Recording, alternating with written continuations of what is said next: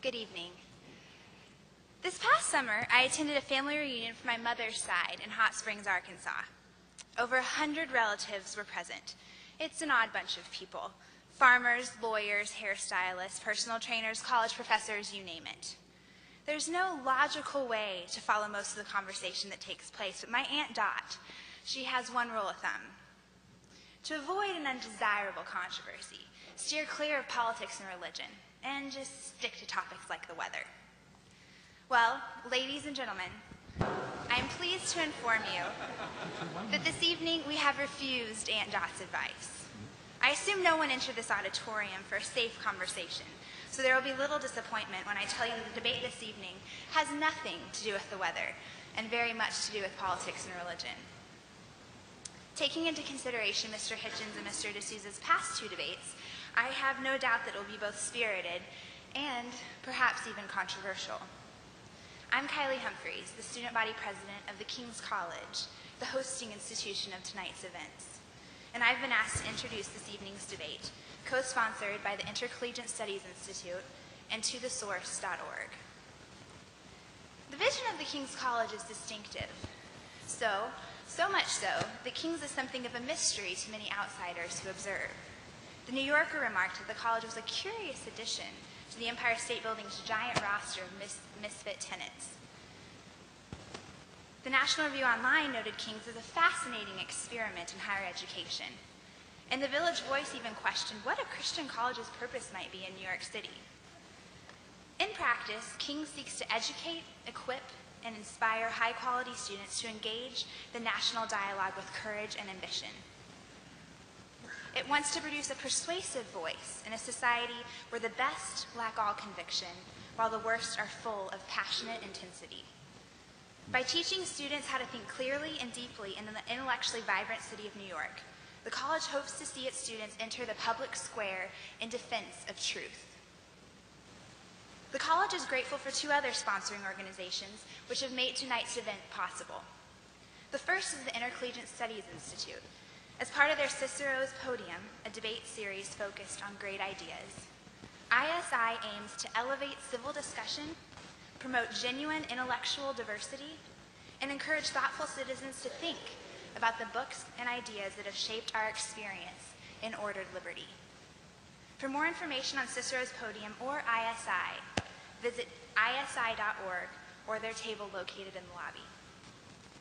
We'd also like to thank tothesource.org for their generous support of tonight's debate. To the Source is a forum which seeks to integrate thought and action from a Judeo-Christian framework. Through weekly email reports from influential critical cultures, To the Source addresses specific, timely issues that challenge hardcore secularism with principled pluralism. From its inaugural broadcast of 100 people to today's nearly 30,000 subscribers, To the Source continues to offer insightful commentary to embolden men and women of faith for greater civic involvement. As you entered this evening, you should have received a small brochure about the King's College. Inside, you'll find some information about To the Source, should you like to subscribe to their free newsletter. There's also a comment card that gives you the opportunity to let the college know if you'd like to know more about future events, the college, or perhaps even visit our campus in the Empire State Building. And finally, allow me to introduce Dr. Marvin, Olasky, who will serve as the moderator for this evening's debate. Dr. Olasky is the provost of the King's College and editor-in-chief of World Magazine, the 5th most read news weekly in the United States. Dr. Olasky comes to this stage respected for his insight into the spheres of journalism and academia, as well as his engagement in the topics of religion and politics, he himself having sat opposite Mr. Hitchens this past May when they debated the topic, "Is Christianity good for the world?" Perhaps we can ask Dr. Olasky after tonight's debate whether he prefers debating or moderating. Please welcome Dr. Marvin Olasky.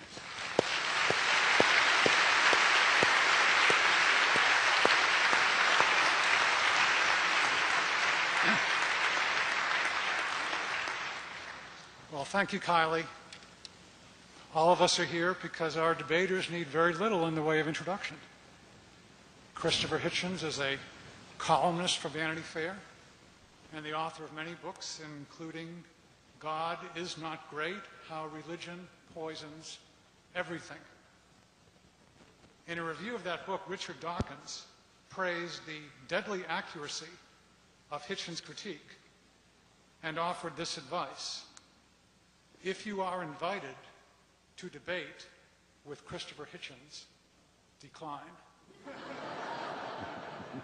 Relax. Relax.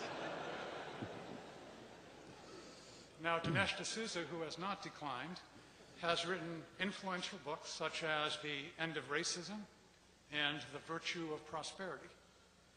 One reviewer said this about Dinesh's new book, quote, infinitely more sophisticated than the rants produced by Richard Dawkins and Christopher Hitchens. What's so great about Christianity leaves those atheist books in the dust? Well, we shall see. Ground rules for tonight. Dinesh goes first for 10 minutes, then Christopher has 10 minutes. Each has a 5-minute rebuttal, and then we let them go at each other directly for 15 minutes. We'll then entertain questions from the audience, not speeches or homilies, questions please, with King's College students getting the first 3 questions. Dinesh, Christopher, please pay attention to the timekeeper who has signs indicating a 2-minute warning and then a stop sign. So let's begin. Dinesh, you're up first.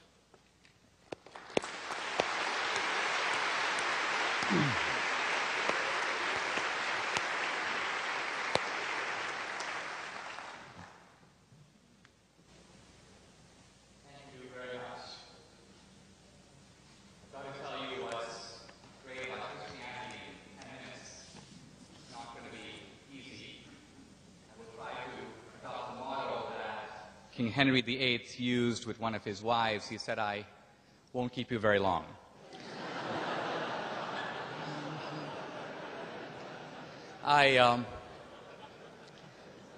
This is Christopher Hitchens and my 3rd time around. We've debated other topics before. It's our first time debating this issue. I really welcome the opportunity. In my opening statement, I'm going to make a positive statement about Christianity. In my rebuttal, I will correct the mistakes of Christopher Hitchens. Now, we're living in a very unusual time in which atheism has emerged as a kind of militant phenomenon. And in the face of that, that's a little bit odd. Because if you are an unbeliever, why be militant? I don't believe in unicorns, but I haven't written any books on the subject. I don't spend a lot of time denouncing unicorns. I live my life as if unicorns did not exist. But what we have from the atheist side is a belligerent attack on theism and specifically on Christianity. I want to try to answer this attack by using the same tools of reason and skepticism and science and evidence that is the banner under which the atheists march. In no way this evening will I rely on scripture or any kind of theology to make my points. I'm going to focus entirely on reason and evidence. Let me begin, if I may, this way. In reading through the various atheist books by Hitchens, Dawkins, Harris, and the others, if I were to make a list of the values that the atheists cherish the most, I would list values like the idea of individual dissent, the notion of personal dignity, the idea of equality, the equal dignity of men and women, an antipathy to oppression, inequality, and slavery, the idea of compassion as a social virtue. Now, what's interesting is that if you take a good look at this list, you realize that these values came into the world because of Christianity. How do we know that? Partly by looking outside of Western civilization, where we see that these things that we take for granted, There's a tsunami that devastates a place in Africa. All the Western, which is to say Christian nations, rush to help. Nobody else seems to. Something unique is going on that's internal to our civilization. Now you might say, well, Western civilization isn't just built on Christianity, it's built on Athens, by which we can say classical reason, and also on Jerusalem, which is Judaism and Christianity. And yet if you look at the world of Athens, which is to say Greece and then pre-Christian Rome, you discover that those were civilizations that were based on slavery. They were civilizations where women were treated very badly. They were civilizations where human life didn't count for a whole lot. The Spartans notoriously would leave the feeble child on the hillside to see if it was still alive in the morning. And the great philosophers of Greece and Rome viewed these incidents with equanimity. They didn't think it was a big deal. It is only from Christianity that these things that had been uncontroversial for a long time become controversial for the first time. In Sam Harris's book, he tries to blame slavery on Christianity. But the reality is that if you look at history, slavery was a universal institution, practiced in every known culture. The Greeks and Romans had it, the Chinese had it, there was slavery in ancient India, American Indians had slavery long before Columbus got here. So it is Christianity that mobilized the first movement in the world to oppose slavery. First the Quakers and then the evangelical Christians took a theological idea that we are all equal in the eyes of God. An idea that, by the way, for some centuries was seen as a merely spiritual truth, and they gave it a political application. If we are all created equal in the eyes of God, no man has the right to rule another man without his consent. This idea became the moral engine of the anti-slavery movement both in Europe and in America. And this concept is not only the moral root of anti-slavery, it is also the basis of democracy. What's the premise of representative democracy? No man has the right to rule another without consent. And I want to turn for a moment to science, because one of the rallying cries of modern atheism is the supposed incompatibility between Christianity and science, an incompatibility rendered puzzling at the outset because if you make a list of the leading scientists of the West in the past 500 years, you find that the vast majority of them were not only theist, but specifically and devoutly Christian. This was true of Galileo, Copernicus, Kepler, Bry, Priestley, Lavoisier. You can just go down the list all the way through Gassendi, Mersenne, Mendel. Some of these guys were monks. Like Mendel, Gassendi, and Mersenne were priests. So right away you have a puzzle. We have literary theorist Christopher Hitchens and biology major Sam Harris positing a supposed conflict that was not evident to the great scientists of the West, stretching from Kepler to Newton.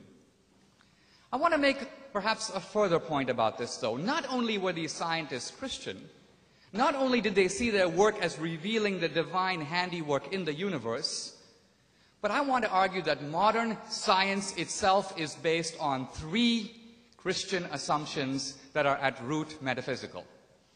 Assumption number one: the universe as a whole is rational. The universe embodies rationality. Now, if you think about it, that's odd. It's pretty easy to say that my friend Bill is rational, or Christopher Hitchens is partially rational. It's another thing to say that matter and objects and planets embody a certain kind of rationality. They follow rational principles. Number two, the universe obeys laws that are comprehensible in the language of mathematics. Again, if you think about it, that's very strange. If I'm driving my car, I can follow laws. I see a stop sign, I come to a halt. How does matter obey laws? How does the electron know what to do? If we look at matter, it is unbelievably well behaved. It follows the laws of Newton's inverse square law. It obeys Einstein's laws. The point I'm trying to get at here is that this is a metaphysical proposition. A third one.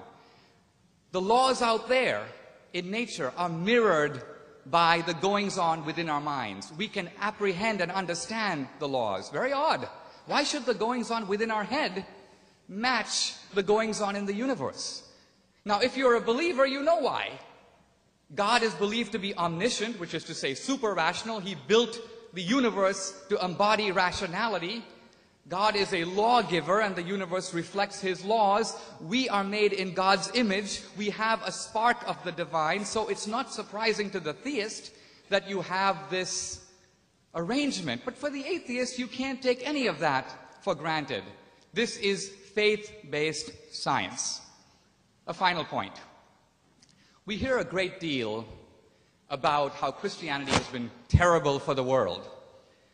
The truth of it is, if you look at the casualties of Christianity, the Inquisition, the Crusades, the Salem witch trials — I read a book on the Salem witch trials. I had been educated to believe the Salem witch trials had killed thousands, or at the very least hundreds of people. I discovered that at the Salem witch trials, the number of people executed was, in fact, 18. The Inquisition, if you read Henry Kamin's book, the most authoritative study of the Inquisition, the Spanish Inquisition, over 300 years, killed 2,000 people. Now, just try to compare that to the crimes inflicted by atheist regimes, not 500, not 1,000 years ago, but within our lifetime. If you look only at the big three, Stalin's Russia, Mao's China, the Nazi regime in Germany, you have, within the space of 5 decades, over 100 million casualties. So atheism, not religion, is responsible for the mass murders of history. I want to end by saying that I think Christianity has done a lot for the world. The world would be a lot worse if we didn't have it. I think even Christopher Hitchens, by the end of today, should be chanting, if only under his breath, "Thank God for Christianity."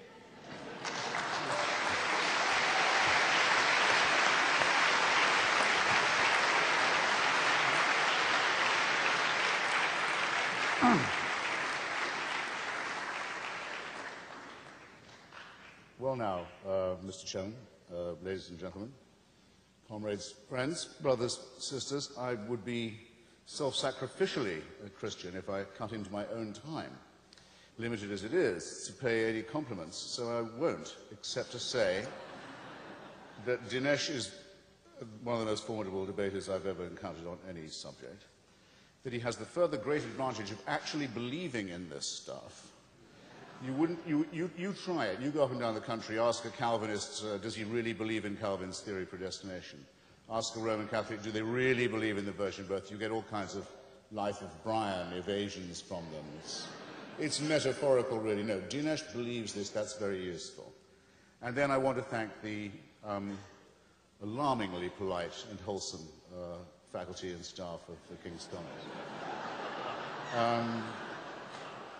Now, I'm asked to prove that Christianity is the problem, and I'll try to do that, but for now, all I need to say is it's a problem or part of the problem, being as it is what we know it to be, a loose plagiarism from Judaism, and along with Judaism, one of the other two religions plagiarized in turn, that's given us all the blessings of Islam. So it's part of man-made religiosity that trades under the brand name of monotheism. And the problem that all three have in common is that of faith. Faith, in other words, that a man-made religion can actually keep a promise of salvation, not just in this life and the next. Dinesh, you'll notice, was careful to say, well, certain social ameliorations can be written down to Christianity. He didn't claim that it was a salvation in this life or the next, just that some of its adherents have occasionally taken liberal stances. Well, I think he'll find he has a higher standard of proof in front of an audience like this. That's the first belief that faith involves. And second, the belief that faith is in itself a virtue, transcending reason and dispensing, conveniently enough, with the need for evidence. Now, it's my proposition straight out and straightforwardly that what we think of as our morality, as our ethics, comes from human solidarity and predates all forms of monotheism.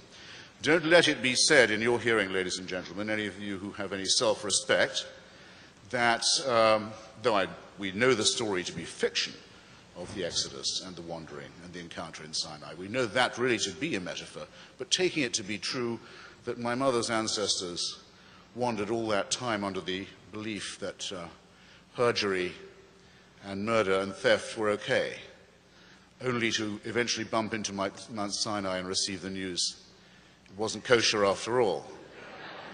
We have to have more respect for ourselves than that. Any human society that had believed those things wouldn't have got that far. I think it's pretty safe to say. Christianity, in other words, is masochistic as well as partly sadistic. It attacks us in our deepest integrity. It says that you and I wouldn't know a right action, wouldn't be able to derive it, or a right thought without the permission of a celestial dictatorship that guards us while we sleep, that can convict us of thought crime, that supervises our every waking moment, that is in fact the origin of totalitarianism in the obeisances that it demands of us, and that will continue to judge us and persecute us and supervise us even after we were dead. This, in my view, as well as being utterly untrue, utterly falsified by fearful human beings, is something that it is very fortunate we possess no evidence for. How horrible it would be if we were condemned to live in this posture of gratitude, permanent gratitude, to an unalterable dictatorship in whose installation we had had no say. And let me add, the worst of that would be if that dictatorship was benign. That would be the thing that would make it insufferable. Some of us refuse it, and we do so on what we confidently say are moral grounds, as well as the ground that the story is a fairy tale, made up by fallible and opportunistic human beings. Why else would I say, in the time I've got left, that Christianity is as well as untrue immoral? Well, it offers something horrible, vicarious redemption. You're told that by applauding a human sacrifice, a particularly cruel and revolting one, that took place before you were born, to fulfill a prophecy in which you had no say, condemns you either to punishment and sin if you don't accept it, or, if you do accept it, offers you the chance that your own sins can be forgiven you. Well, everything is wrong with this picture. First, as with the original proposition of a deity, it requires of you compulsory love as well as compulsory fear. You have to simultaneously love someone, you're commanded to love them, and be frightened of them at the same time. This is no way to teach morals. Second, you're told not that you might get a second chance, or that your debts can be paid. I can pay your debts if I care enough for you. I could serve your time in prison if I wished. But I can't forgive you the sin. I can't absolve you of the responsibility for what you've already done. I can't wash you white as snow. And the desire to be washed in that way and to be free of responsibility is itself an immoral one and should be rejected by anyone with any, I'll repeat the term, with any self-respect. So the vicarious redemption by human sacrifice is an immoral preachment with very immoral implications, as is compulsory love coupled with compulsory fear. The idea that the laws of nature can be suspended in your favor if you make the right propitiations is a lie. Dinesh points out what a lie it is. Einstein says how marvelous it is. The great thing about the universe is its laws never are suspended. They are never suspended. They do operate according to a beauty, a logic, and a symmetry that we don't quite yet understand. We're getting to understand them better. Dinesh points it out rather intelligently to you. What does Christianity say? Those laws can be suspended, and in your favor too, if you make the right prayers and propitiations and sacrifices. There can be, a virgin can conceive, a dead body can walk again, your leprosy can be cured, the blind can see. Nonsense. It's not moral to lie to children. It's not moral to lie to ignorant, uneducated people and to tell them that if they will only believe nonsense, they can be saved. It's immoral. The totalitarian concept of the afterlife, the hideous idea, doesn't even occur in the New Testament. doesn't occur even in the violent rape and genocide-filled books of the Jewish Bible. There is no punishment of the dead. When God has destroyed your tribe and had your virgins and your children murdered in front of you and your flocks and herds scattered and so on, and you also fall down to a bronze sword, he's done with you. The earth can close over you. That's it. You've tangled with the wrong tribe, the one he favored.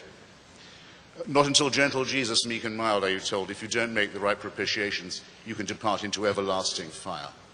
That one of the most wicked ideas ever preached, and one that's ruined the lives and the peace of mind of many, many children, preached to them by vicious, child-hating old men and women in the name of this ghastly cult, which we're met here to discuss tonight.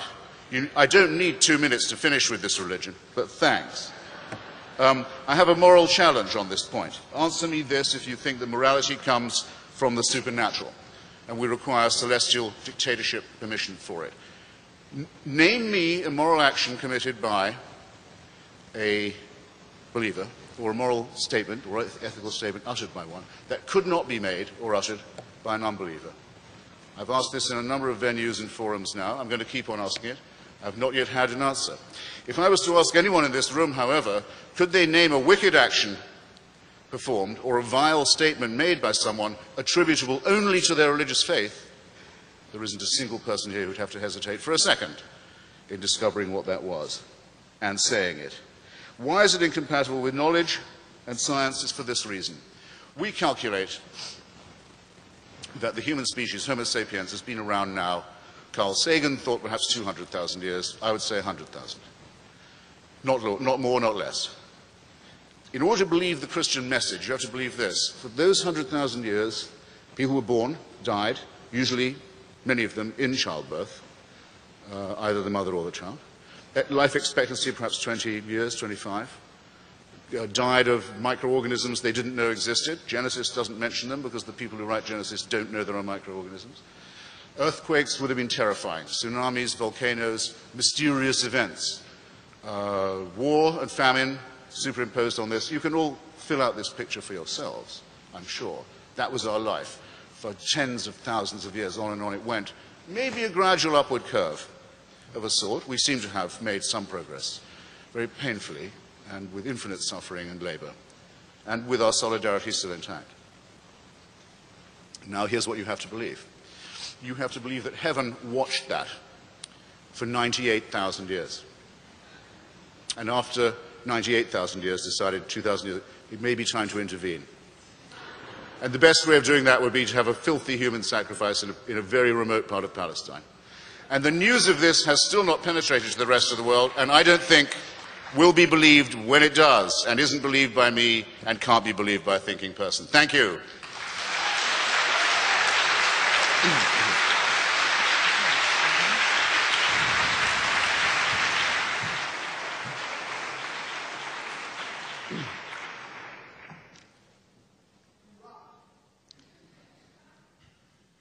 Somewhat like the mosquito in the nudist colony, I'm trying to decide where to begin. I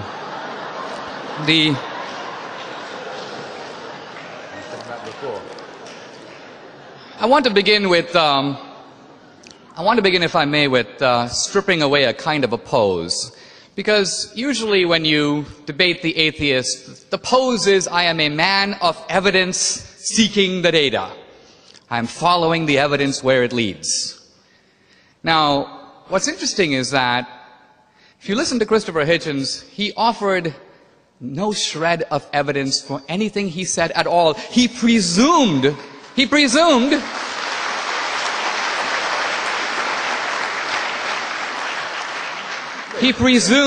that God does not exist. He presumed the Christians made it all up. He presumed, let's take one of his seemingly firmer presumptions. Scientific laws are inviolable.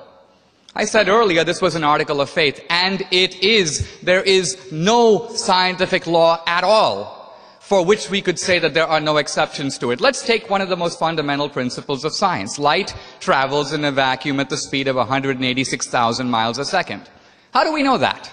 We've measured it. 1 time, 2 times, 10 times, 1,000,000 times. The philosopher David Hume says even if you measure it 50 million times, you cannot draw an unrestricted general conclusion from any amount of empirical tests. And why? How do we know that on a distant star 5 million light years away, light travels at that speed? Do we know? We do not know. We guess. We assume. Science is based on those kinds of assumptions. So it is the skeptic David Hume who destroyed this idea that scientific laws admit of no exceptions. And if scientific laws do admit of the possibility of exceptions, miracles are possible.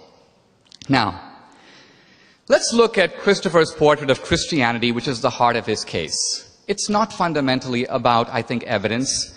It's fundamentally, somewhere I believe Christopher called himself not an atheist, an anti-theist. And I think what he meant by this is, it's not that I don't believe, I hate God. I hate Christianity, and I hate its founder, Jesus Christ. Why? Why? Now, if you look at history, not even as a believer, here is Christ, one of the mildest men to set face on the earth, harmed absolutely nobody, introduced radical new principles which, if followed, would make our world immeasurably better. Don't just return an eye for an eye, forgive your enemies, turn the other cheek. As a counsel of personal decency and holiness, the power of forgiveness, these are the radical new ideas introduced by Christ. They are seen by Christopher as wicked ideas, even though they have done so much to make our world what it is. It's sadomasochistic, he says. Well, if you look at it purely from human terms, here's a guy, he was killed brutally, but if you accept the Christian premise that God sent his son, not just to be killed, but to be resurrected. It's the resurrection that's the core of Christianity, not the crucifixion. So it's not a sadomasochistic thing, it is a triumphant thing. And here I want to get to the core of all this. I want to read a quotation, if I may, from Christopher, and it's something he sort of said this evening. He says, it would be horrible if it were true that we were designed and then created and then continually supervised throughout all our lives, waking and sleeping. It would be like living in celestial North Korea. Here I think we get an insight not only into the motive, of atheism, but also into the nature of God himself. And here's what I mean. The way the atheists portray it, God is meanly flinging the atheist into hell. Wrong. We hear from Christopher Hitchens, he doesn't want God. He's shutting himself out from God. He doesn't want heaven. He sees it as a form of abasement, a form of humiliation, a kind of unending parade with flowers in which he's going to be handing out garlands. He doesn't want it. In short, the gates of hell are locked from the inside. When the Bible says that salvation is a gift of God, many people think it means that God gives you the gift of salvation. No. That's not what it says. It doesn't say salvation is the gift from God. It says salvation is the gift of God. God is the gift. And there's no compulsion. We are free to accept him or to reject him. If we reject him, it is by our own choice, and God reluctantly gives us our wish.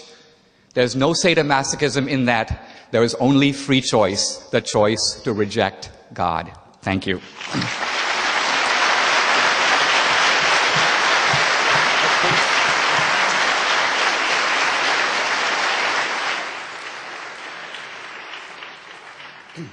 Well, a slightly low blow to kick off with, Dinesh, I must say. You didn't use your time to prove God's existence either. I think you'd have needed more time than I would if that's what we were here to debate. I imagine that it was held in common between us and this audience that it isn't possible to decide these matters finally, that no one has ever produced an ontological proof of God that is completely satisfying, nor a disproof that is completely satisfying. However, the burden surely is a little more heavy on those who say, I know that there is a God, and not only am I a deist, I'm a theist, I know what he wants. In fact, I know who his son is. In fact, I'm on sort of personal terms with the guy in ways that are not evident to you. That demands a slightly higher standard of proof, and to say you didn't come up to that scratch, my dear, I'm sorry, is to say the least of it. Okay? Now, Why be militant, I was asked. Why do you care? After all, if all this is nonsense, why do I exercise myself about it? Well, I'll give you one example straight off. There is a religion that some of you will have heard of. It has 12 imams, 12 holy men, who all serve God, a one God, an only God. One of these imams has gone missing, but is expected back imminently, when he will bring a reign of universal peace and justice. I don't know if any of you paid attention to what I said earlier about the Islamic plagiarism of Christianity, but Shia Islam is essentially a parody of the Catholic faith.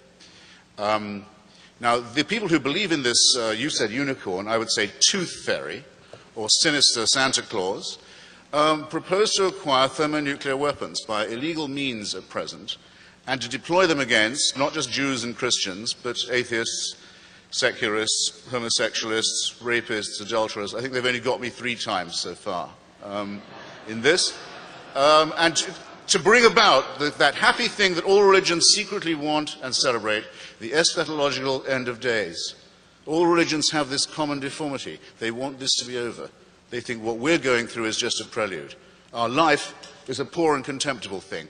Bring on the moment when we'll find the ultimate truth and be able to relax in the Saviour's arms, or in some promise of heaven, as the sort we were offered this evening. I say that I think it's a contemptible offer, and would be contemptible if there was any basis for believing that it was real. I'm not going to duck, in case you think I am, the question of atheists and secular atrocities, but I'm going to leave it to our next segment, because it'll take me just a fraction more time, and I'd like to do it in such a way as to pin Dinesh somewhat more to the mat on it. It is argued, though, on this moral point, that those who repudiate God will have no basis for making their own moral decisions or uttering their own ethical conclusions. That without this anchoring and overarching belief in protection, we would simply be in a world of nihilistic chaos, choosing here this and here that option for ourselves, with no anchorage of decency, no ballast of ethics. Well, just consider, if you will, because all of you would have heard that argument many times, as well as this evening. Consider, if you will, what the corollary of it is, if you look at it the other way. Is there anything that is forbidden to anybody who says they have God on their side, who says that they have God with them? Is there any evil that they forbid themselves to do? Is there any enslavement or rape or dispossession they haven't committed? Is it not the case that, I'll just take the other case of the Shia Muslims, whose claim to a God and to his being the spokesman of morality is just as valid as that of any other religion, as far as I can see? Well, in their religion, it's forbidden to execute a virgin, whatever crimes she may have committed in Iran. Can't be executed as a virgin. But if sentenced to the death penalty and still a virgin, she can be raped by the Islamic Revolutionary Guards and then executed, because she isn't a virgin anymore. A piece of sadistic ingenuity that would not have disgraced Torquemada or the practitioners of the Inquisition, and does show, does it not, that not just in the name of religion, but rather, I would say more honestly, precisely because of faith and the certainty that it gives of a divine endorsement, that things are done and done all the time, and threats made that no decent secularist, no convinced atheist humanist could countenance for a second. And of course, atheism is no guarantee. An atheist can be a nihilist, can be a sadist, can be a fascist, can be a communist. These are sufficient rather than necessary conditions that I'm talking about. But I hope they will, at least to some extent in your minds, ladies and gentlemen, have broken the connection between religion and ethics as demagogically asserted. Thank you.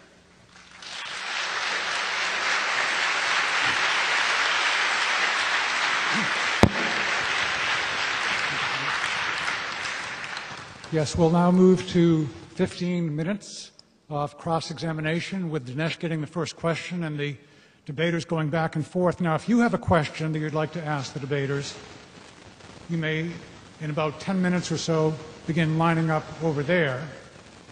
And the first 3 questions go to King students, and then we will let the fun begin in general. Dinesh, your question for Christopher.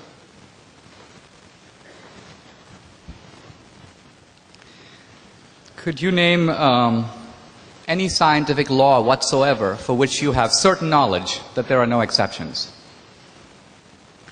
No, I couldn't. I mean, Thank you. I made a different assertion. I said that Einstein says the laws of nature are not suspended. That's quite different. You chose to attack a position I hadn't actually espoused. And you had said yourself that there is an obedience to law observable. I can quote you. But my point was that was an article of faith. That was not a demonstrated proposition. Einstein knew that, and that's why Einstein was a theist. Einstein believed that God represented a great mind that sustained these laws in that way. You're completely wrong twice. Einstein was not a theist. Einstein was very explicitly not a theist. He was a deist. He said he was a believer in the God of Spinoza, the God that does not intervene in human affairs, that does not answer prayers, that does not take sides in human quarrels, that does not make judgments on human behavior. Well, Spinoza was not... That's as far from theism as it's possible to get, and you should have got this by now, Dinesh. You really should. Christopher, you're a little bit... There's a difference between deism and Spinozism, but I'll come back to that. I want to turn to something else. You asked for how can we reasonably think that God exists? Let me ask you this question. Scientists who begin to look at the universe ask themselves this question: why does the universe have the rules that it does? Why does the universe operate according to the particular dials and parameters it has? What if those parameters were a little different? And the scientists who look at that said, if you change these parameters even an infinitesimal amount, if the gravitational force were slightly different, or the strong nuclear force, or the electroweak force, we would not have this universe, we would not have life, we would not be here having this debate. Now, what is your explanation for how we live in such a fine-tuned universe? It would seem to suggest a fine-tuner or designer. Darwinism is hopeless here because it's not accounting for the universe, only for transitions among life. So what is your rational theory for why we live in a fine-tuned universe? Right. Well, there's a good reason why no one comes to me for arguments about physics, so I'll have to take, but I'm not ducking the question.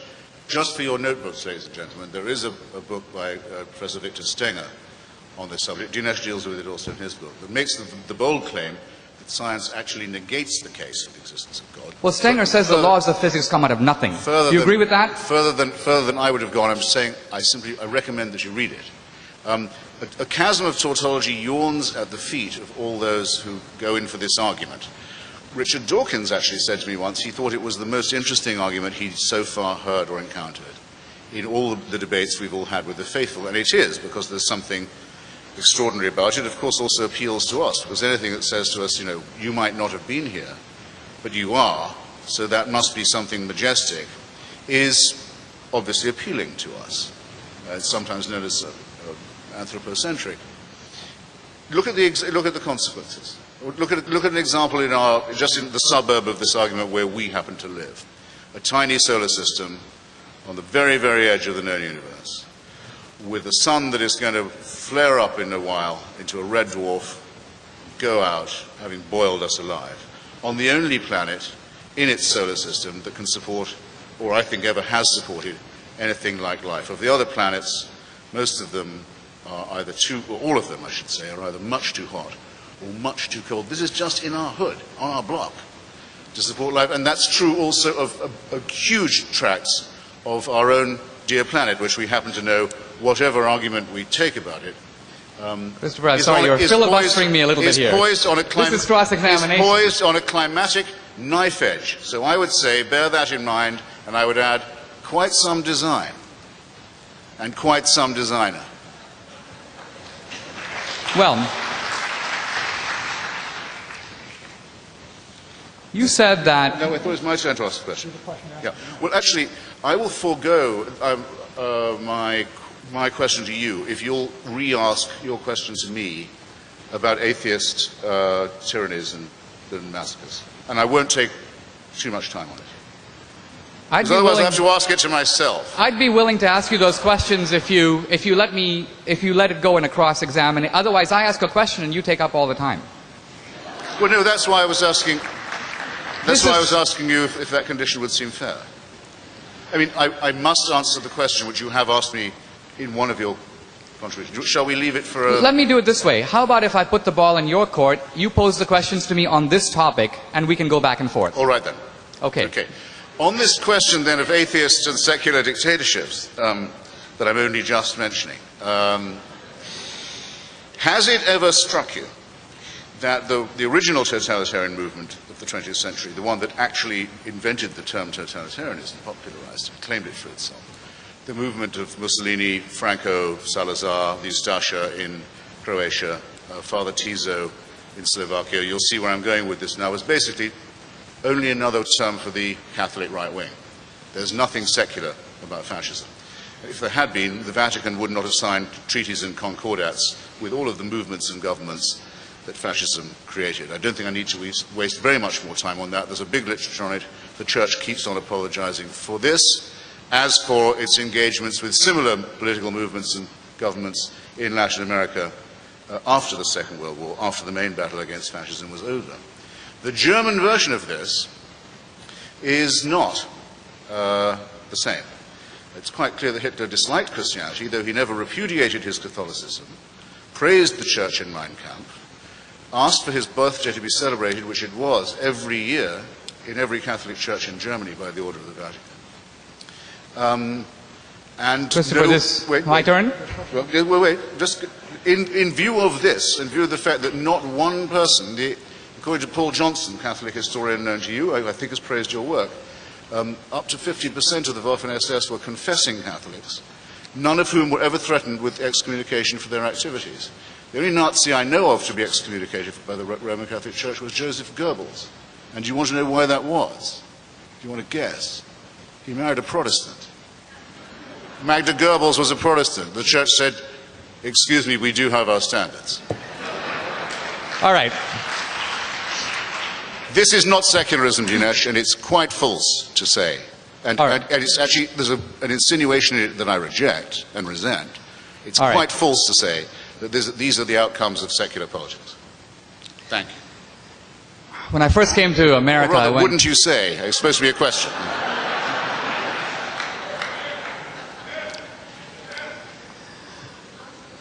You notice that in his statement, Christopher Hitchens zoomed in on one issue, Hitler and the Nazis, leaving untouched, indeed unmentioned, the scourges of communism.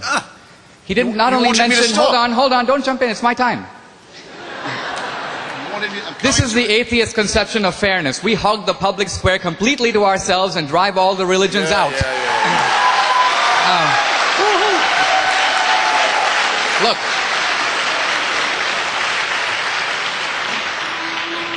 You wanted me to stop. I need about 2 minutes to answer you. Okay, fine. Not only did he not mention Stalin, not only did he not mention Mao, he didn't mention Pol Pot, Ceausescu, Fidel Castro, Kim Jong-il. Now, Richard Dawkins in The God Delusion says, well, there's a big difference. The Christians did what they did in the name of religion, but the atheists aren't committing their crimes in the name of atheism. Now, this is what happens when you let a biology major out of the lab. Because here's a guy who knows nothing of history. I wouldn't accuse you of that, Christopher. But all you have to do is read Marx. All you have to do is familiarize yourself with communism. It was an explicitly atheist ideology that sought to create a new man and a new utopia, liberated from the shackles of traditional religion and traditional morality. It was no accident, as the Marxists said. They always targeted the churches. They always killed the clergymen and the priests and so on. Now, the case about Hitler is very interesting. You should read Richard Evans' multi-volume History of the Third Reich. In the beginning, Hitler thought, I can make some friends among the Lutherans and the Catholics, and so he invented something called positive Christianity, which was basically Nazi Christianity. He praised Christ basically because he said that Christ was the only one alert to the dangers posed by the Jews. But you only have to read the book to realize that Hitler hated Christianity. He hired people around him who were all atheists. Their explicit goal, the moment they got into power, was to destroy the church, which was seen as doing what? Putting a little bit of a moral bridle on the horrible plans of Nazism. So ultimately, it's not the Christians. Christians ultimately are accountable in some ultimate sense. Atheists are not. And that's why the atheist regimes killed more people in a week than the Inquisition could kill in 3 centuries. And why? Because of the maxim stated by Dostoevsky and the brothers Karamazov, if God is not, everything is permitted.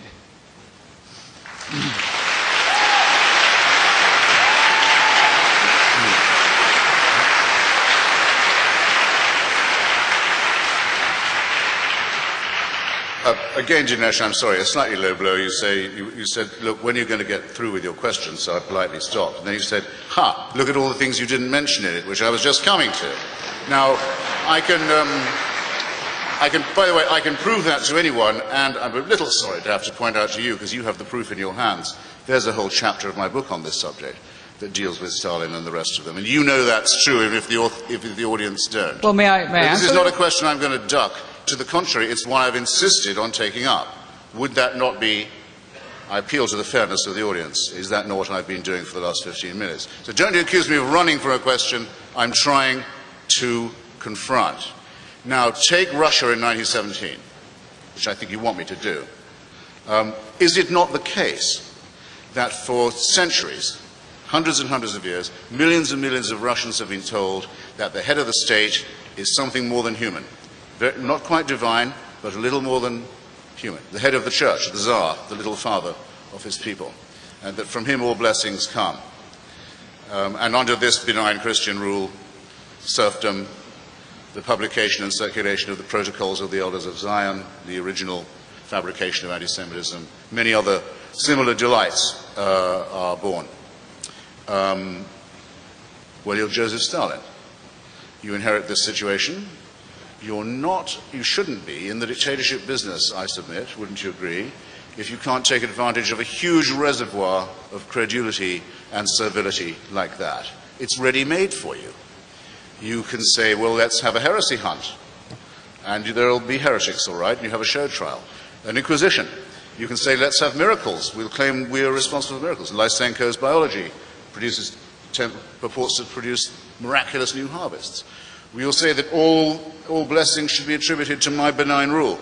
Everyone should thank me all the time and fear the permanent workings of the evil one against the happy state that we're trying to create. This is a simulacrum, very recognizable, of the relationship between Christian orthodoxy, feudalism, serfdom, and anti-Semitism. Now, I will take your challenge, Dinesh, when you point out to me a society that has degenerated into famine, disease, paranoia, torture, and mass murder because it has followed the precepts of Lucretius and Epicurus and Democritus and Spinoza and Thomas Paine and Thomas Jefferson and Albert Einstein. If you can do that, if you can point to me a society that erred and fell into horror by doing that, then we'll have a level playing field. Till then, you know perfectly well we don't have one, and you're trying to make it less fair still. Let me, if I may have the same time to answer. Right here we see the way in which there's a kind of inequality of measurement going on. We find among the atheist writers an attempt to blame religion not only for its own crimes, but also the crimes of atheism. Sam Harris, in his book The End of Faith, says the following. He's trying to prove that suicide bombing is entirely religious. But he knows that the inventors of suicide bombing in the modern form are the Tamil Tigers, who are fighting over land and are fighting over self-determination. So he says this: while the motivations of the Tamil Tigers are not explicitly religious, they are Hindus who undoubtedly believe many improbable things about the nature of life and death. The cult of martyr worship that they have nurtured for decades has many of the features of religiosity that one would expect in people who give their lives for a cause. So the Tamil Tigers see themselves as secular combatants in a political struggle. But Sam Harris detects a religious motive because these guys are Hindus, and surely there's some underlying religious craziness that explains what they're doing. Now we turn to Christopher Hitchens. I want to read, if I may, a line from Daniel Dennett in his book, Breaking the Spell. He says this: He says, it is true that religious fanatics are rarely, if ever, guided by the deepest and best tenets in those religions. So what? Al-Qaeda and Hamas terrorism is still Islam's responsibility, and abortion clinic bombing is still Christianity's responsibility. Here's what he's saying. If bad guys do bad things in the name of an ideology, the ideology doesn't get to shake them off and say, those guys were just perversions. You have to take responsibility. And the point I'm making here is, Christopher Hitchens will not take responsibility as an atheist for the crimes committed in the name of atheism. He is doing backward somersaults to blame the Christians for them. So Christianity has a lot to answer for. We wouldn't need repentance if that wasn't the case. But Christians should not have to answer for Mao and Stalin and Hitler, people explicitly dedicated who, if they could, would destroy Christianity and wipe it off the face of the earth, as would apparently Christopher Hitchens.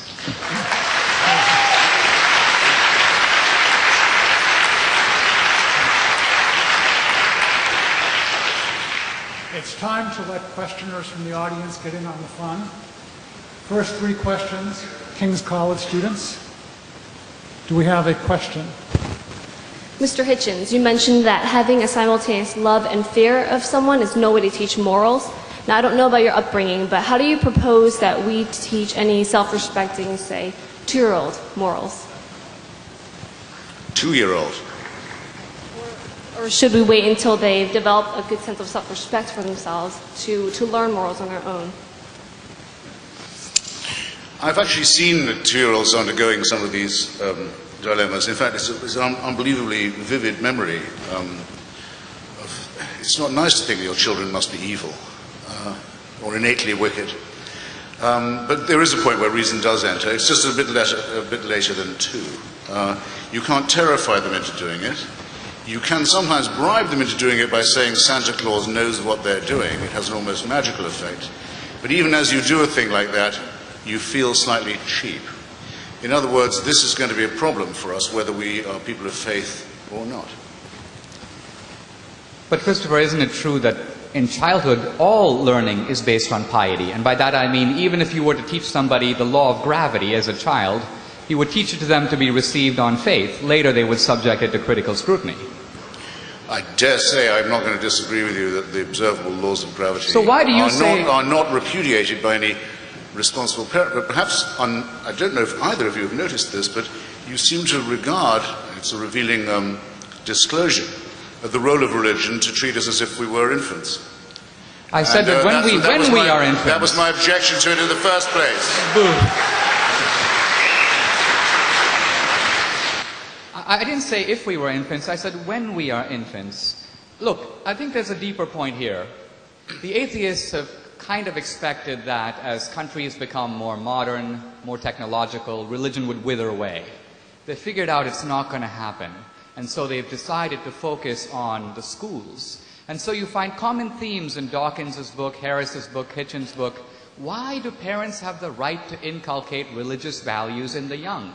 Shouldn't that be something that is taken over by the schools and done, you may say, in an atheist way? Or at least the schools are seen as deprogramming the religious beliefs that parents inculcate into children. I think that this is a little worrisome in a free society.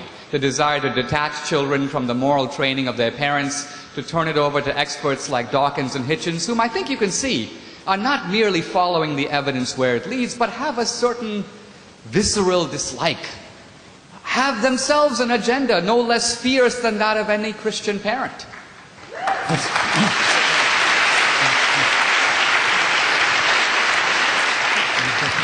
This is a question for Mr. D'Souza.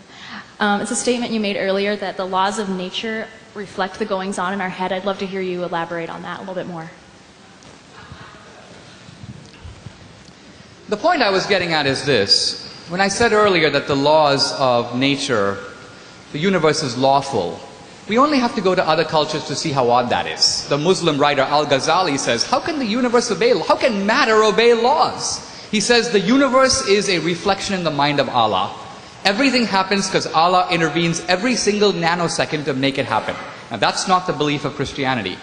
Now, if you imagine that in our heads are atoms and molecules and neurons firing away, I ask you, what logical necessity is there for the workings of these neurons in here to match the laws of the universe out there?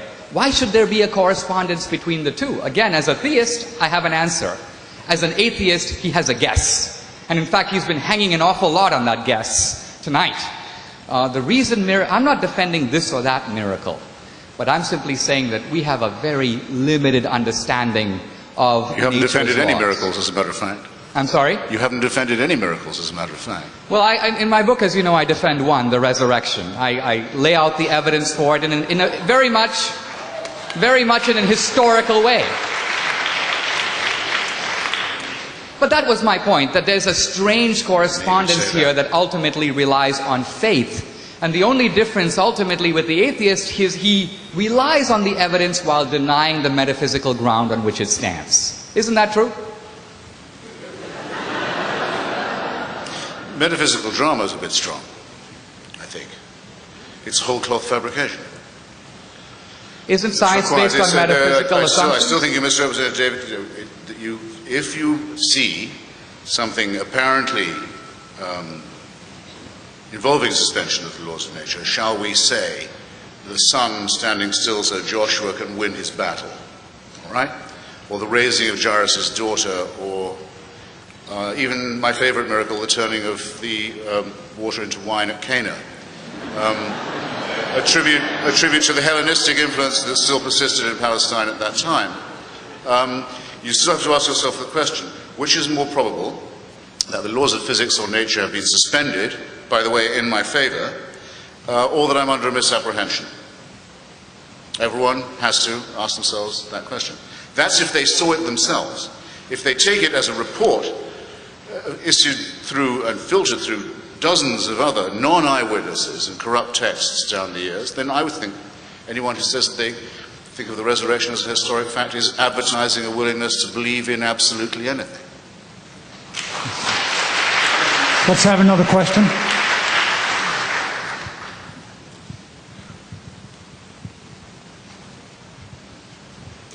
This question is for Mr. Christopher Hitchens. You've said in past debates, and I refer to the debate between you and Doug Wilson, that morality has merely evolved. And I say merely because I think we'd all agree, Christian and atheist alike, that morality has evolved anthropologically speaking. But I want to know, if it's merely evolved, why can't I transcend the current state of evolved morality? What standard can you appeal to? Well, look, evolved morality is because we're an evolved species, and because of our evolution, the lowly stamp of which, as Darwin so beautifully puts it, we bear. The fact that we are primates, an unarguable fact. Our prefrontal lobes are slightly too small. Our adrenal gland, though there's evidence that they're still evolving, which is, I think, heartening. You may have to be patient. It won't come in time for Tom Tancredo, but it is coming. And our adrenaline glands are too big. They produce more adrenaline than we need. And there are all kinds of other problems with our whole bearing and nature. Some people would like to call this original sin. It's certainly true we have some innate inbuilt design flaws. There isn't going to be any supernatural solution to this, and nor can it be supernaturally commanded to go away. As Fulk Greville says, you can't create people sick and then order them to be well. And that's what religion does. And it's because it makes impossible demands on people and insists they believe in possible things and obey laws that cannot actually be followed that I accuse it of totalitarianism, the essence of which is the combination of authority with caprice.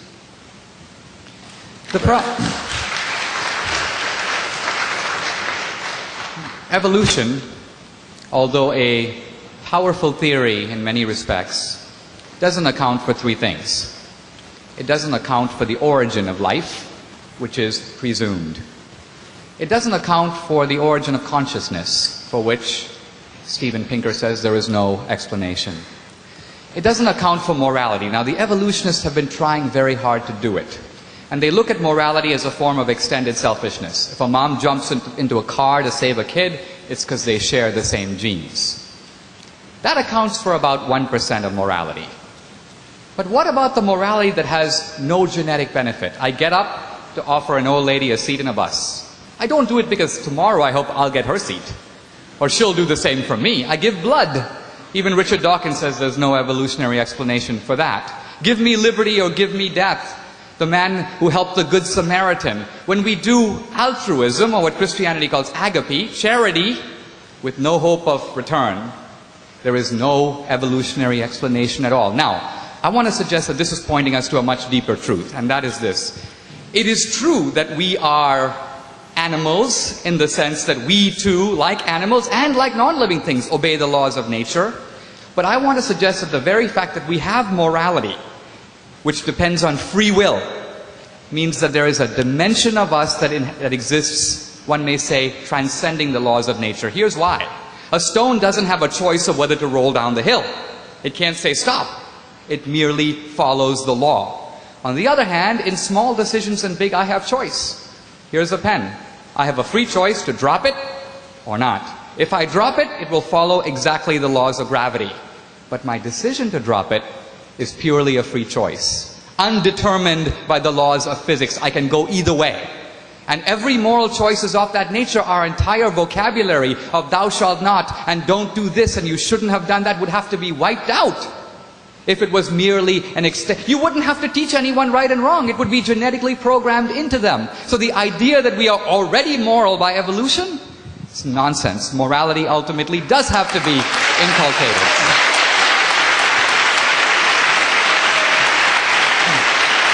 Next question, please. Yeah, well, I think, I'm sorry, with your leave, that demands a little correction. First, just take the Good Samaritan. Since he was already known of by Jesus of Nazareth, assuming he ever existed, the man from Samaria, his good behavior can't be attributed to Christian teaching, can it, by definition? And if you recall, all the people who behaved worst in that story were priests and Levites and the other devout ones. So they seem to have got their right. He seems to have got his idea of human solidarity without divine or religious permission. Christianity did not exist at the time. Anyone here who isn't a serf can say for themselves, yeah, were you taught that it might be a good thing to give blood? Was this inculcated into you? I can certainly say it wasn't into me. When I was a socialist, it was one of the things I was most proud of. I would go to give blood because we were proud of the fact that the British National Health Service never had to buy any. There was always enough. There were always enough people who would go and give a pint. Because why not? Why, by the way? They weren't giving one. I give a pint, I don't lose it. I regenerate it quite quickly. But someone gets one. Something in that gesture appeals to me. Christopher, I've done someone a good thing, and it hasn't cost me a sacrifice, and I don't have to act as if I've just done something incredibly virtuous and self-sacrificial and pious. And then, yes, as a matter of fact, I do have a very rare blood group, and one day I'm going to need some blood myself. And I hope enough other people are thinking about me in their way too. What supernatural or celestial permission is required for this, I ask you? And I will answer. Creates a mystery where none exists. I will answer. In many cultures, people don't give blood. In many cultures, this idea that you should give a part of yourself for some guy that you don't even know, there's an old Indian proverb, the tears of strangers are only water. The point I'm trying to get at is, it seems to me that on a personal level, you're right. No one maybe had to say to you, give blood, give blood, give blood. What you're missing is the fact that here you are, atheist Christopher Hitchens, educated and raised in a Christian culture, the culture of Christian Europe, where this idea of compassion, which was not there in the world before, Aristotle scorned it. Aristotle praised magnanimity, the superior man deigning to the inferior man, but not compassion in the sense of feeling for the other guy. It was Christ who invented that and brought it into the world. Now, you are parasitic on that. You are acting out those virtues, but you're refusing to pay debt or even acknowledge the Christian source of them. That, it seems to me, is a little ungrateful historically.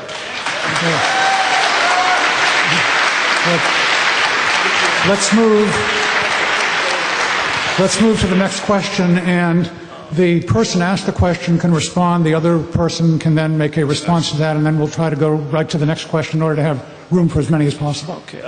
Gentlemen, thank you for showing up tonight. It was a pleasure listening to you at this point. I have a lot of things I have to say, but of course I want to get succinct on it. A thought I had based on an idea, the materialization from pre-existence into existence, then concluding with post-existence. One might assert a lack of definitive strength regarding post-existence as the absolute final end. I just want to touch on the notion of what appears to be emerging from non-existence. And I understand that there's science saying that things have happened, and I'm really not in either one of your corners, I feel. But I feel like this is substantial for me. Do you have a question? Yeah, the question is, I'm trying to generate some feedback, because I think maybe we could humble down and say, hey, well, we are somewhat in the unknown based on linguistics, and we're somehow trapped in this sense of the unknown. I mean, you may feel, I know you're science-based, I know you're somewhat religious-based, but this merging out of non-existence into existence, and then back into post-existence, do you see a pattern there, a 0-1-0 pattern? And do you want Dinesh or Christopher to answer that? And then row 4 would indicate, if you filled out that pattern, I would suggest a 1. Now just tell me what your general idea of that is, your sense of that, not necessarily taking it too verbatim. I think we should take that as a statement. I move we take that as a statement. That's fine. I don't know if it's unchristian to note, Next, but in fact. okay, Next. let's move on. Another.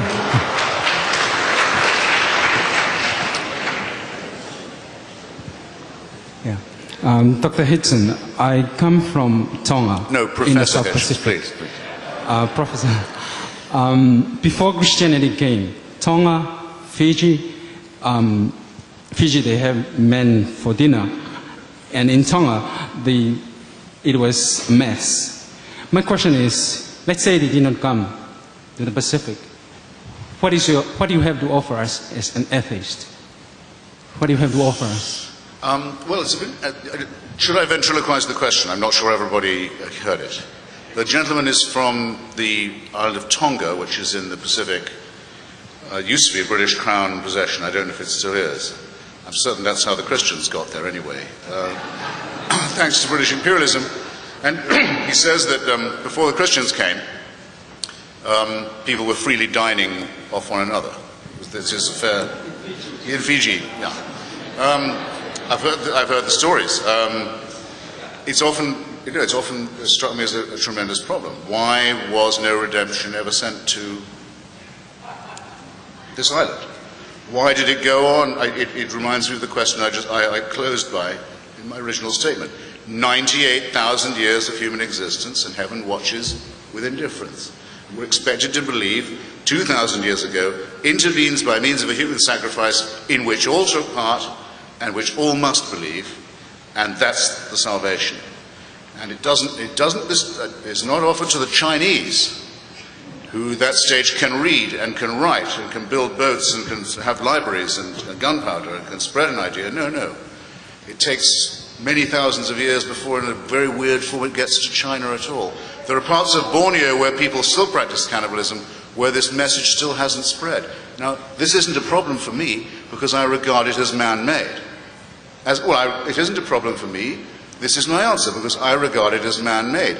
The answer for you must be, unless you accuse humanism or secularism of advocating cannibalism, which it does not, is how come this design, this revelation, this redemption, this faith-based, and I should remind Dinesh earlier that my identification of the problem was precisely faith, the preference of that over reason and evidence. Why doesn't it seem to work? Why, whenever you ask, why is there so much suffering, misery, ignorance, backwardness, and barbarism? Why is that question unanswerable in the terms in which it's asked? You've just phrased it for Tonga and Fiji. I think Christopher is missing the force of the argument here, which is not simply that the Christians have been negligent in carrying this universal message, but that when Christianity came to the rest of the world, it brought new values into those cultures. One time I said to my grandfather, how come we are part of a tiny Christian minority in India? And he said, 2 words, the Portuguese Inquisition. Meaning that some very zealous missionaries, possibly accompanied with some bayonets, came to India and Christianized the Indians. I want to say two things about this, however. Even though that may have occurred at the beginning, you found in a very short time large numbers of Indians rushing to Christianity. And why? As I looked into this matter as I got a little bit older, I discovered that in the Indian caste system, you have 4 castes with the untouchables at the bottom, and if you're born an untouchable, you're finished. There's nowhere to go. You can't get out of it. Many of the people in the untouchable class were very attracted to Christianity because they saw it as affirming the idea of spiritual equality among persons. This was not immediately or even over a long time translated into complete political or social equality, but it meant something to say to somebody, you're not a nothing, you're not a dog, you are a human being, and that alone counts for a lot. What I'm trying to say, and I think what the gentleman here was trying to say, is that most of the world didn't have that. We didn't have it in Western civilization either. Christianity brought it in. Now, it imported some of it from Judaism, but Judaism was for the tribe. God instructs His chosen people. Christianity takes the idea and universalizes it. If you look at the rights that are stated in the UN Declaration of Human Rights, you notice something very interesting. You read those rights, they're universal rights? No. Virtually all of those rights are the specific legacy of Christianity. It's good that they're universalized because Christianity wanted from the beginning to universalize them. But they are not the shared rights recognized in all the cultures and practices, whether religious or non-religious, in other cultures. So I think we're seeing here from people who have experienced it. I don't care about those inquisitors who came a long time ago. I'm kind of grateful to them, although probably my ancestors would not have shared my enthusiasm.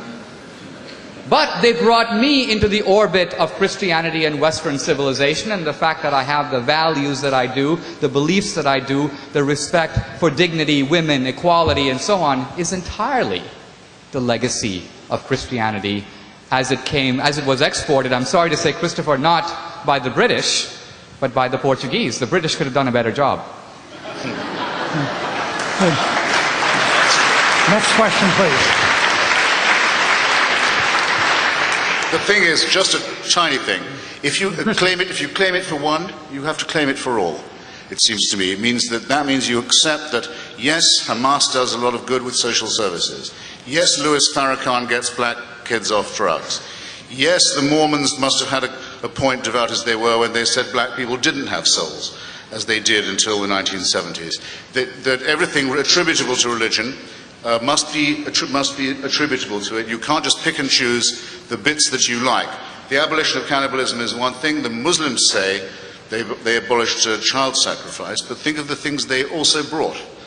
And tell me if this doesn't show, what I've been arguing from the first, that it is a man-made institution, not a divinely appointed one, and that you get exactly the sort of coincidences you would expect from that. The world looks as it would look if there was no God. Next question, please. My question is for Mr. Hitchens. Sorry, keep getting them, but... That's all right. Movement, evolution, and change are hallmarks of human history. If religion poisons everything, as you claim, why haven't we just gotten rid of it and moved on? Well, I think that there are two reasons. I'll be quick, because I see when you ask. Religion caters to our egocentricity, to our sense of self-importance, as well as to our masochistic tendencies. I'll say what I mean by that. Religion teaches us that we're originally sinful, that we're sinners in the hands of an angry God. The Quran says we're made out of a clot of blood. The Bible says out of dust. That we're born evil, we're wicked, we should sprawl, we should grovel, we should be glad that someone who even cares to look after us at all. Be grateful. I think this is a disgusting attitude, but you won't, I think, fail to recognize that it's a very accurate picture of what's preached. But, worm as you are, cheer up. The universe is designed with you in mind. And God has a plan for you, and you alone. So to this terrible groveling is added a terrific arrogance as well. Thus you get the phenomenon of people like Mother Teresa, say, brushing past you, pushing you off the pavement, saying, sorry, sorry, out of my way, don't mind me, I'm just on errand for God. And they call this modesty. That's why it appeals. And the second reason why it appeals is I don't know why this is, because I don't see what there is to fear in it. You're not going to know when you're dead. You're not going to know it. So there's nothing to be frightened of, but people are frightened of death. And the central lie of all religion is that there's a cure for this, and an exception will be made in your own case, an eternal life offered if you make the right propitiations and the right abjections. Well, I'm sorry. I think it's the height of immorality to lie to people like that. But that's why it survives. That's why it survives. Let me answer, if I may. Religion poisons everything. Christopher is known for literary flair. I think what we've seen here today, when I first came to America, I lived in Arizona, I went to a rodeo, and I'm sort of reminded of that. We have a point here, a point there, and just a lot of bull in between. Now, here's what I mean by that. Isn't it a case of gross rhetorical and argumentative excess? I mean, did religion poison Shakespeare, or Milton, or Dante, or Michelangelo, or Raphael, or Bach? Were they corrupted by religion? No. Their work is in some ways an exhibition of a transcendent reflection as we see in art. Even secular people should be able to appreciate that and to recognize that that is the special legacy of our civilization, built in part on Greece, but also in equal, if not larger part, on Jerusalem. Now, we are now coming closer to the core of what this debate is about. This idea here that religion is a form of wish fulfillment. Christopher didn't think of that. Sigmund Freud said it. Marx said it in a different way. Religion is the opium of the people. We can't face life. We can't face death, so we make up stuff. Now, I could give a religious rebuttal to that, which would look something like this. I can totally see why in a wish fulfillment world, we would invent heaven. Heaven is cool. And if I wanted to get away from my diabetes or the fact of death, I might say, I'd like to live in heaven. I don't think I would have made up hell. Hell is more severe than diabetes. It's a little tougher than death. So why would a wish fulfillment inventors of religion come up with the rules of self-denial and so on that make our life more difficult, more sacrificial? We would make it easy. We'd start by taking out that commandment against adultery, if we were making it all up. Now, one final point. The idea of religion as wish fulfillment makes no evolutionary sense at all, a point made by the atheist Steven Pinker. He says this: it makes no evolutionary sense to make stuff up that threatens your own survival. Imagine this: I am a rabbit. I am being pursued by a lion. I have to decide whether to run. I decide I will not run. Why? There is another life waiting for me, even better than this one. What would be the fate of such a rabbit? It would be immediately eaten. Rabbits who engaged in wish fulfillment would not survive. That's the point. You need a better theory.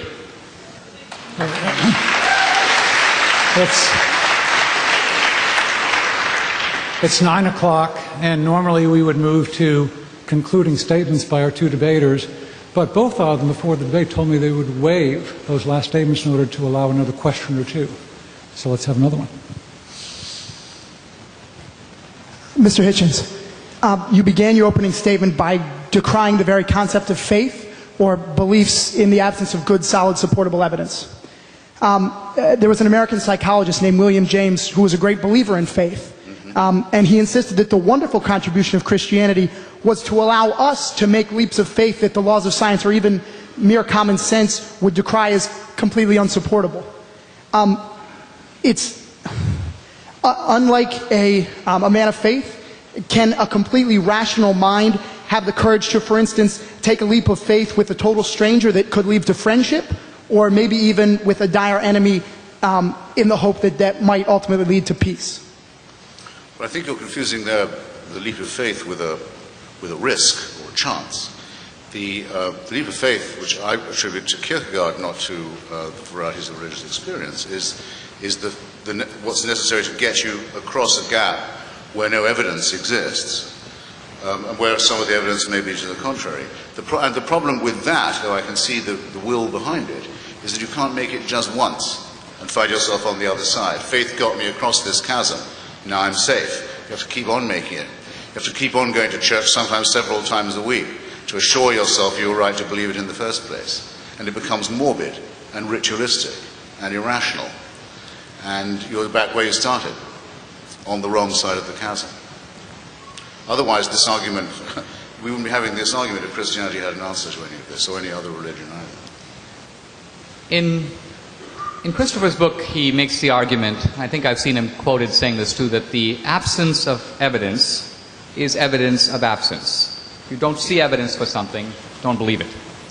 Now, I would suggest that in the empirical domain, in the world of human experience, that is a valid principle. It even applies to miracles. If someone came to me and said, my leg grew 3 feet last week, I would say, let's bring in the doctor with the measuring stick. Let's see if it actually happened. We are in the domain of verification. However, the non sequitur here is the following. There are many questions that are vital to our life because it would affect the way we live that are not in the empirical domain. Let's say I would ask you, is there life after death? Shakespeare says death is the undiscovered country. No one who's gone there has ever come back. Certainly not in a natural. So here's the question. How would you subject that proposition to testing? What possible evidence are you looking for when it is not in the empirical domain? Christopher says automatically reject it out of hand, since there is no evidence, but there is no evidence in a domain where evidence is unavailable. So I would suggest that here we have the dogmatic atheism that, because it doesn't know, refuses to believe. Now, if you ask me, do I know? I would say, no, on this point I don't know either.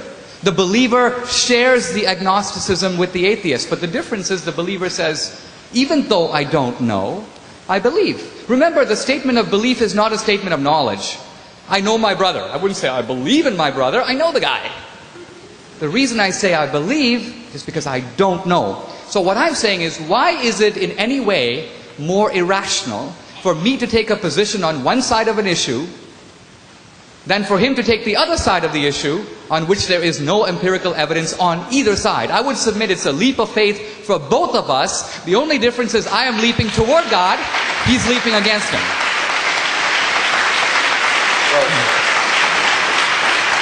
Yes, last question, please.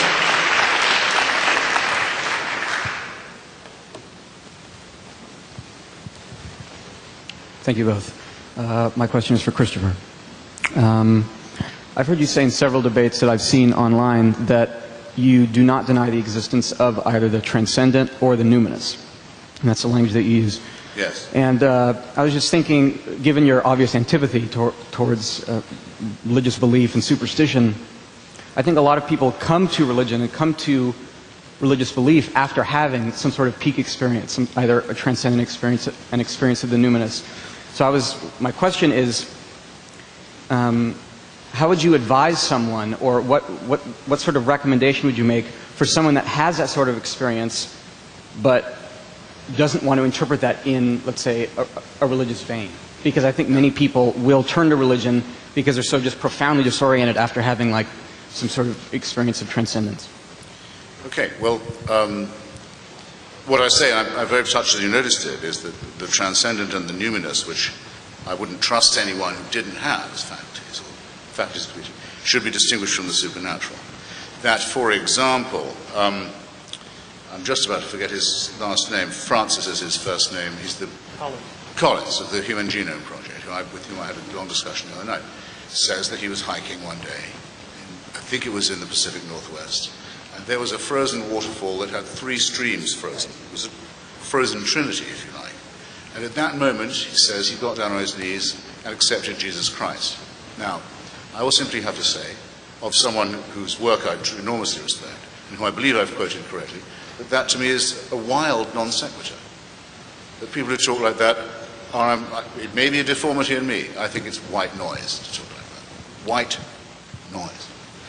And I don't think I'm missing anything, because I'm quite just as fond of the music of Verdi, say, as I was when I thought he was a Christian, presumably was, as when I found out that he wasn't. And many other great famous musicians and painters who actually turn out to, in their devotional efforts, not to have been themselves devoted. And that's why I don't think, I'm going to take a bit of my answer to reply to Dinesh just now on this point of whether these things apply to both of us. No, they don't. When I say I think that that's a meaningless statement, I'm not making a meaningless statement myself. Anyone can say that they understood what I said about Francis Collins's remark. By the same token, I had a debate on Hugh Hewitt's program, a very fair-minded, very intelligent Christian. He got me on with his favorite Presbyterian. He said, "This is the man you have to beat." And I said, "All right," we went at it. One of the questions I asked him was about the resurrection. Do you agree with the verse in St. Matthew that says that at the time of the crucifixion, all the graveyards of Jerusalem opened, and the dead came out and walked and greeted their old friends and so forth? And I was going on to ask him, because if you do, it seems to me to cheapen the idea of resurrection if it was so commonplace. That's where I was going with it. But he thought I was asking whether literally true or not. And he said, well, as a Christian, yes, I absolutely do believe it. But I'm not so sure I believe it as a historian. I will just have to say that to me, that nonsensical remark is a statement of faith. And what I've just said about its nonsensical character is not itself a meaningless remark, because it's intelligible to everybody here. And that should weigh a little in this argument, it seems to me. Thank you.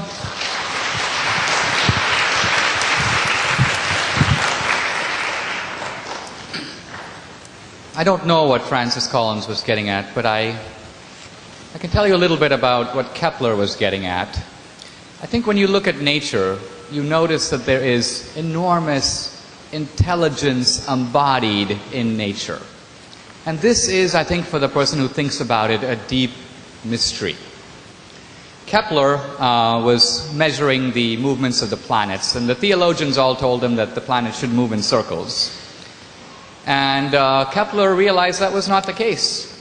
But he said, I bet you, based on faith, that there is a divine plan for the motions of the planets that is far more ingenious, mathematical, symmetrical, and beautiful than anything you have thought up so far. And when he revealed Kepler's laws, he said, I found it. This is, if you will, God's plan for the universe. There's a deeper point we're getting at here. Earlier, Christopher said, what does Christianity do that's different? Why can't an atheist do the same? He's written a book denouncing Mother Teresa, somewhat irreverently called The Missionary Position. I do want to tell you a very brief story about this and try to say why someone like Mother Teresa might be an object of such derision. Mother Teresa was in Calcutta, apparently hugging a leper, at which point an Indian walking by casually said to her, I wouldn't do that for all the money in the world. And she replied, I wouldn't either. I am doing it for the love of Christ. Oh, please. And gag me with this. The point I'm trying to get at here is, yuck! I can see him champing at the bit, before I turn it over to you, I want to give an explanation for why he's champing at the bit. Religion makes moral demands on us, and Christianity asks that we move outside of ourselves and consider first the welfare of the other person. Now, this is ultimately a little bit of an annoying and an irritating and a difficult doctrine. Even Augustine prayed, make me chaste, O Lord, but not yet. The Christian feels this too. The atheist, I want to suggest, is chafing under the moral rules of Christianity. That's the concentration camp he's talking about. Ultimately, he realizes that a life lived according to the 10 Commandments is a life in which we are accountable. We all live in a world where bad guys sometimes make off with the money, where good guys come to grief. It's not fair. What goes around doesn't come around. But religion says that at the end of the day, what goes around does come around. There is a last judgment. There is an ultimate accountability. I would suggest that as human beings, we chafe under that. We hate the idea that our actions are ultimately accountable, that even the things that we do in private and in the dark are under scrutiny and are being recorded. Atheism is a massive rebellion against that, but it disguises itself as moving along the strict pathways of reason. It's not an intellectual revolt, it's a moral revolt.